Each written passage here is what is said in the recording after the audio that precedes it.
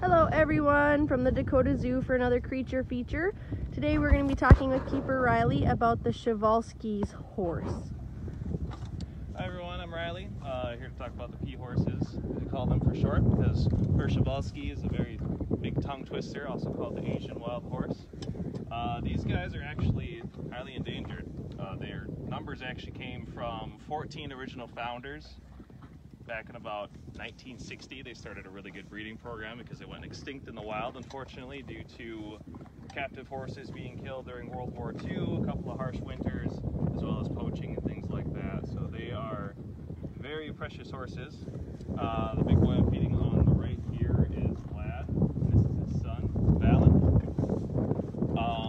The female we have in the background there is actually I believe the first successful artificial inseminated horse, or offspring from that. So she's actually on her second offspring here, little Valen. So they're doing pretty good here at the Dakota Zoo, in part because our climate is actually very similar to what they'd be living in. So like I said, they're Asian wild horses found along the steppes of Russia and Mongolia.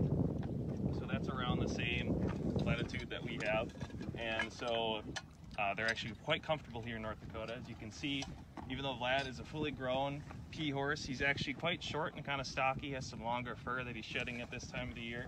That's because he's actually built for tough winters like we have. We don't have to really worry about them out here in North Dakota, even though it gets well below zero a lot of times in our winters, as I'm sure you're aware, because they're actually pretty well built for that kind of thing. We just kind of give them a little extra hay to help them through the winter, but other than that, they're perfectly fine.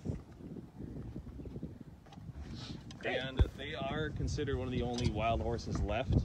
Unlike North American wild horses, those were actually brought in as domesticated horses by Europeans that were let loose and left to kind of roam and propagate on their own. These guys are actually thought to have never been domesticated in the wild.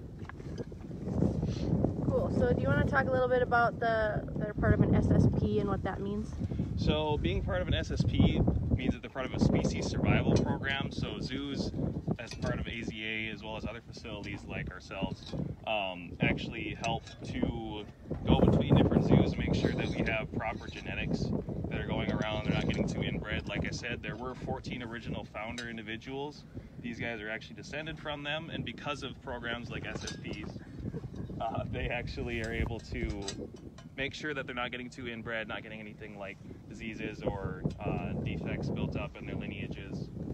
So SSPs are very important for animals like P horses, because even though there are about 2,000 currently in the world right now, their populations, I believe, are under 300 in the wild.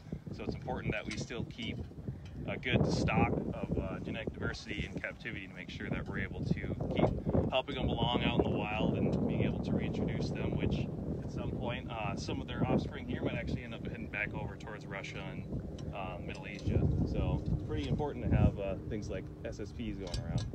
Great. Well, thanks for tuning in for another creature feature. We're excited for people to come and see all of our critters again once we can reopen.